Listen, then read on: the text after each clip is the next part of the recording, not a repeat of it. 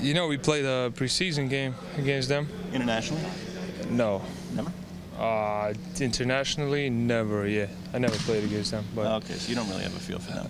But you know, we played last year. We played preseason game, so they powerful big guys because they're, you know, they have size. They both plays 4 and 5, so it's hard because they have size and they power inside. So it's going to be a tough matchup for us. Do you notice a difference between European bigs and North American bigs in terms of physicality, in terms of? Bigs is always a bigs, you know. bigs are there for being physical and rebounding, you know, being physical. That's the big's job. That was it? That was quick. That was Thank you. Right? Yeah.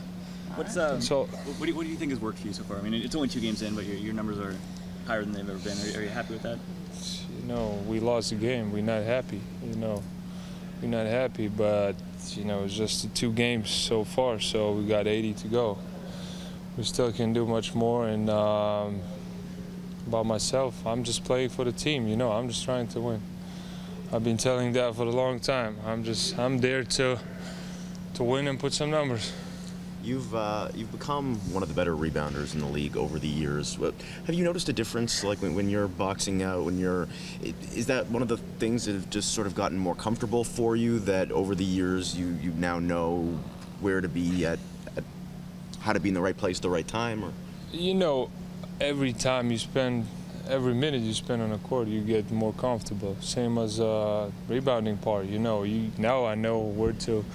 Now I'm following the ball more. I see where the ball can bounce. That helps. And biggest thing is effort. Biggest thing is going to get a rebound. You know, putting some effort to get a rebound. That's the biggest thing for the rebounder. Jonas, you talked about in the preseason working to get quicker.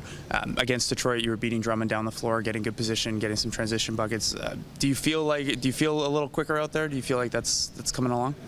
That's what I need to get better. So I'm trying to get that every time I work with Alex, work with strength conditioning coach. You know, I'm just trying to get quicker. You know, some footwork. Never enough. You know, sky's the limit.